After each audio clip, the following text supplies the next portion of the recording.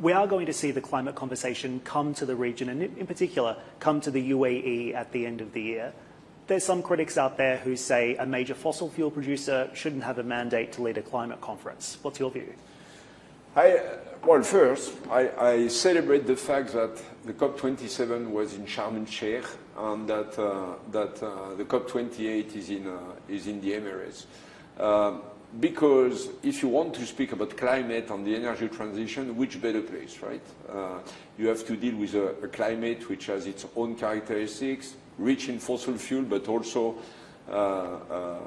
this region has been historically a pioneer also in renewable energies. Remember in UAE, doing Masdar or being one of the early participants to Masdar, that was really forward-thinking.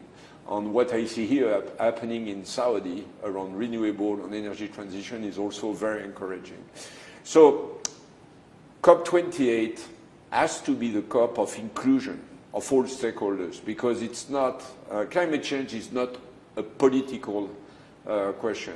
It is a scientific fact on which we have to bring solutions, on the fact that it's not only a political solution. Everything has some political ramification, but the core here is to mobilize all the energies on all the capabilities to organize this energy transition. As I said before, fossil energy will be still with us in 30 years, and they are part of the transition.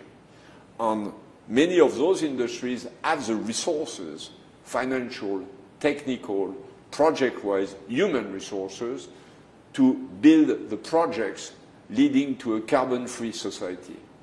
But also what technology, and we are a technology company, has a huge role to play to change a paradigm. If we keep going with the model as is, it doesn't work.